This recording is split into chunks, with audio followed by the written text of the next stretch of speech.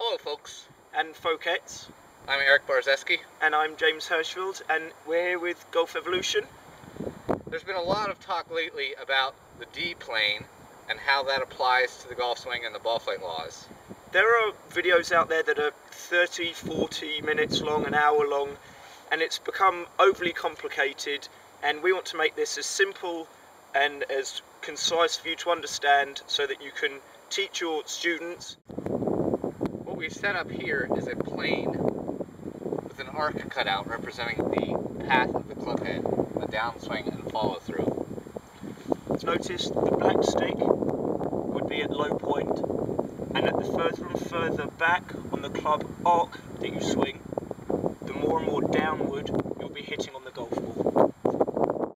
So, nice and simply, notice that any shot struck before low point is travelling down and outward by the orange stick.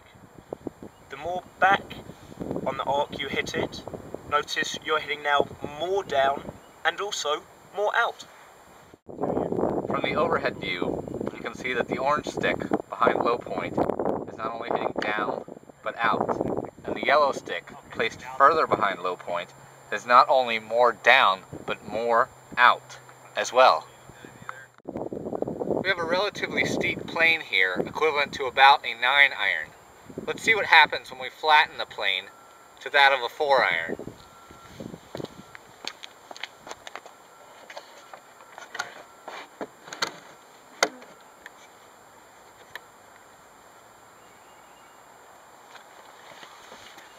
So notice that now as the plane gets flatter, we're hitting less down but more out.